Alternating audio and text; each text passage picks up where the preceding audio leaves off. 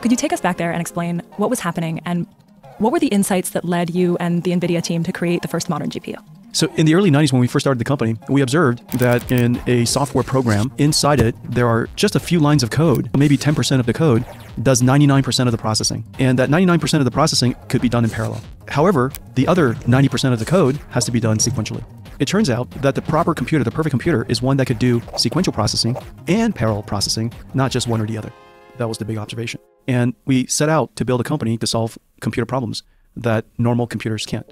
And that's really the beginning of Nvidia. The video games requires parallel processing for processing 3D graphics. And we chose video games because, one, we loved the application. It's a simulation of virtual worlds, and who doesn't want to go to virtual worlds? And we had the good observation that video games has potential to be the largest market for entertainment ever. And it turned out to be true. And having it being a large market is important because the technology is complicated. And if we had a large market, our R&D budget could be large. We could create new technology. And that flywheel between technology and market and greater technology was really the flywheel that got Nvidia to become one of the most important technology companies in the world. And it was all because of video games.